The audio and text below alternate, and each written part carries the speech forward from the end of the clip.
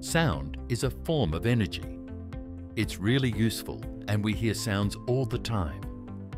Sounds can be different. They can be soft or quiet, like a whisper, or the rustle of leaves. They can also be loud, like the cheer of a crowd, or the launch of a rocket. Sound can also be different in pitch. Pitch is how high or low a sound is.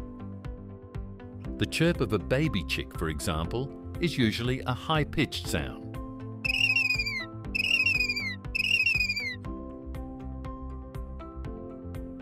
While the roar of a lion is a low-pitched sound.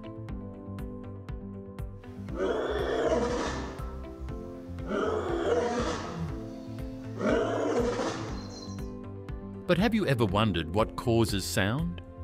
The answer is vibrations and sound waves. When something vibrates, it moves rapidly in a back and forth motion. This causes the air around the vibrating object to vibrate and move outward in sound waves. When sound waves reach our ears, they make tiny parts inside our ears vibrate too. These vibrations send signals to our brain, and that's how we hear sounds. Let's look at some examples. When you strum a guitar, the strings vibrate and you can see how the sound is created. A speaker vibrates to create sound waves that you can hear. And a tuning fork vibrates to produce a clear, single-pitch sound. A drummer uses sticks to hit drums and cymbals, which makes them vibrate and produce sound. But did you know that sounds are not only caused by vibrations, but can also make things vibrate too?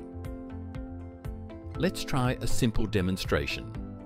Here we have a large pot, a wooden spoon, a bowl covered with plastic film, and some rice. When we bang the pot with the wooden spoon, a loud sound is produced.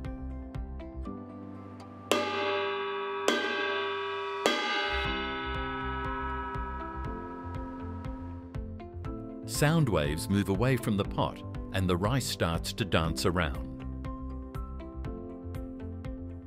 This shows that not only do vibrations make sounds, but sounds can also make other things vibrate too.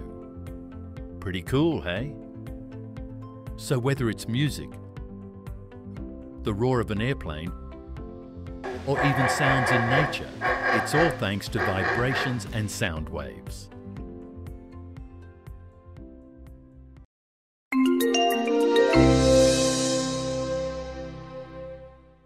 Don't forget to subscribe.